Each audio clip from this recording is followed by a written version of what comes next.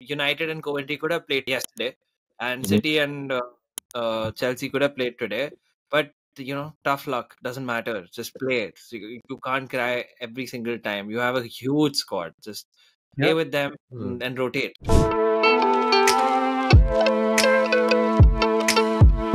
What did you guys think about like Pep's comments, bro? Like he had something interesting to say in like the post-match, right? About congestion. Club has been saying some of those same things. So Abhinav. No, yeah, definitely. I mean, I think I can totally resonate with what he said, right? I think basically all of this is being done to maximize TV revenue, and I think the way the fixtures are structured in UK, it's basically two channels like Sky and BT, or right now I think it's TNT. I guess they're trying to kind of see which games they get, and the only reason what I can think of is why this City Chelsea match was scheduled for Saturday is because Chelsea are playing on Tuesday. Chelsea are playing Arsenal on Tuesday, and that's the slot BT wanted. Because again, if you go back, this fixture was rescheduled from 14th of March or something. It was supposed to be on a 6:30 a.m. The lunchtime kickoff, which is basically BT's time slot. And because they wanted a match for themselves to maximize the revenue, that's the only match on Tuesday. And all the other matches are... I think it's bullshit. He just shut the fuck up. He's going around wearing a $2 million watch. He's clearly benefiting from all those. No.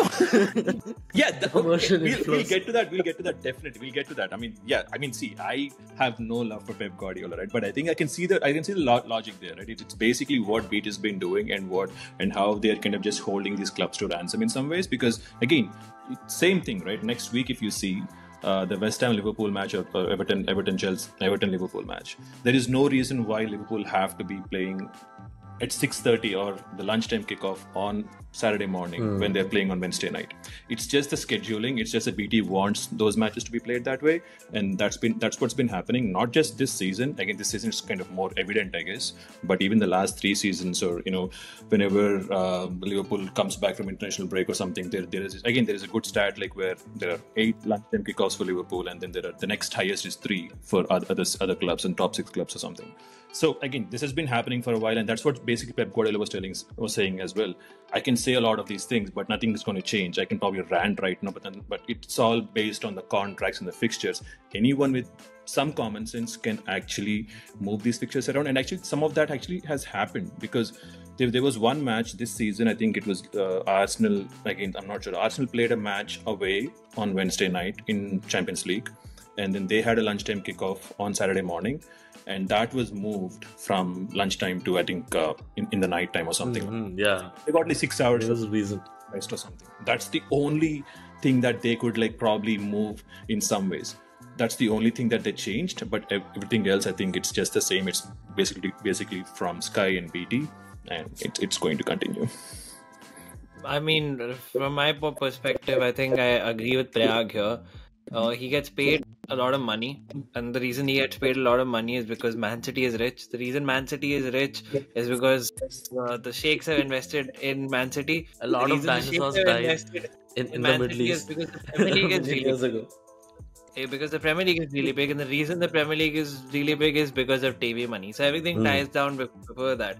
You have $1 billion squad. Use the other players. Simple. Just use the other players. There are so many other players you have.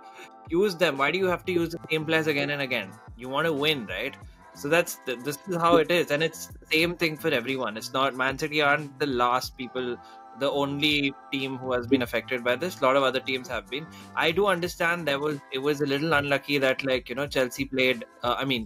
United and Coventry could have played yesterday, and City and Chelsea could have played today.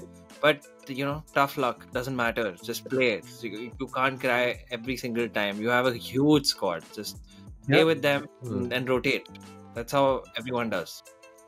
I mean, another argument is that both Liverpool and Arsenal also had midweek grueling away fixtures, and still came and played almost with same days difference.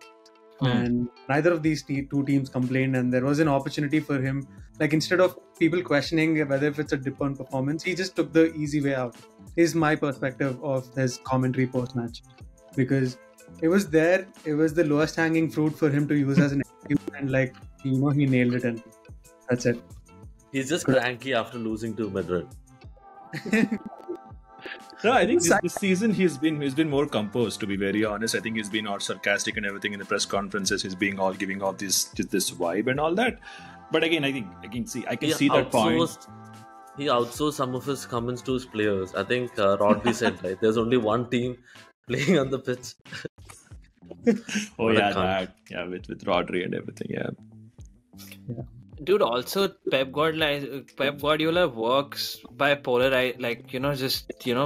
motivating his players, and he needs a reason every time. Last year the reason was that we have to go for a treble. We have to beat this Arsenal squad. They're coming up. We don't want we don't want them to unsettle us. This year he's probably telling them that everyone's against us. They're scheduling all these tough things. So motivate yourself, and we have to win 4 in a row.